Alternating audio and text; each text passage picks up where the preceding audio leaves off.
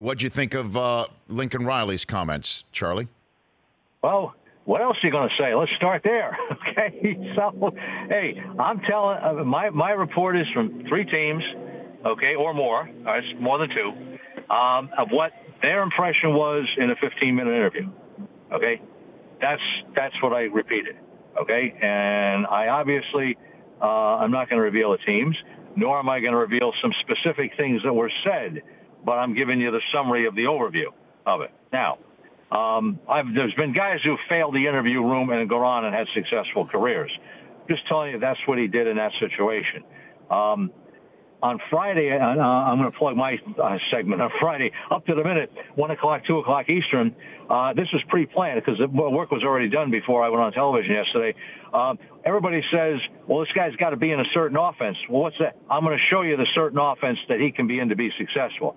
On tape, this guy was a phenomenal player. There's no question about that. No one denies that. The interview didn't go well.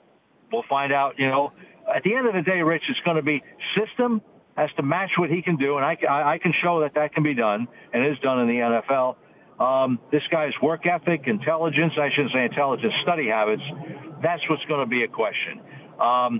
What wasn't asked, Riley, was compare him to Baker Mayfield.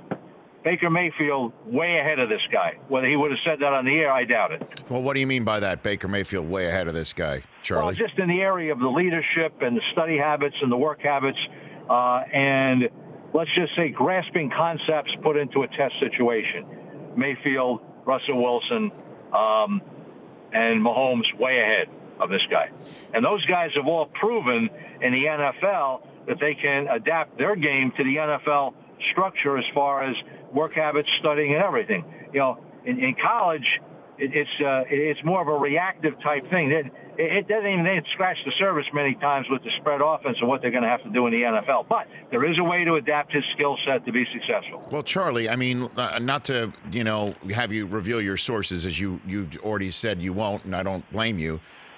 What about the idea that these teams are smoke screening in a way to try and let me say cut him? Let me say. Sorry to cut you off. No, Rich. go ahead. These three people were not smoke screening me. That's all I can tell you. So there's that doesn't mean.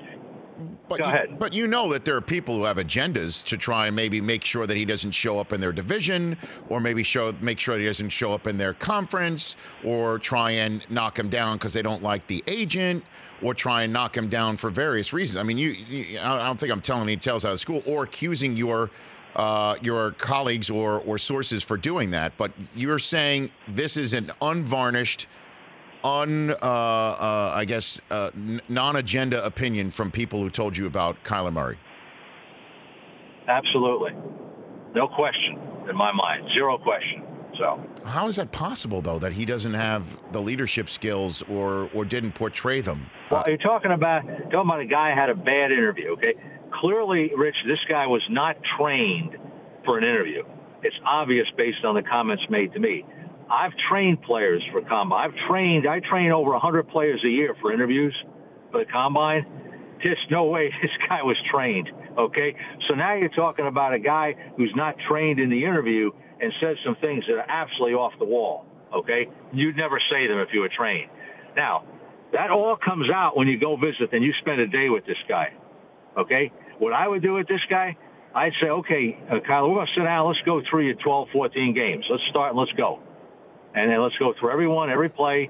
We're thinking about taking in the top 10 in the first round.